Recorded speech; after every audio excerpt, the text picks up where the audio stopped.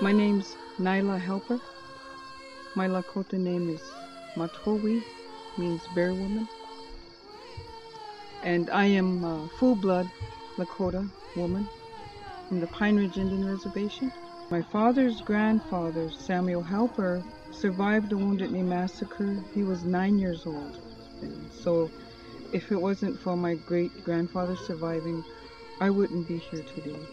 My mother, her family on her mother's side, they have some medicine people.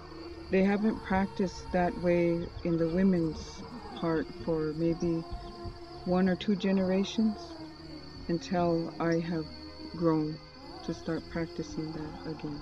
I have overcome many issues that occur growing up as a Lakota, surviving in the modern way of life. My mother and father had divorced.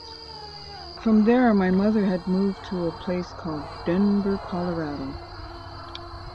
And personally, I didn't like it.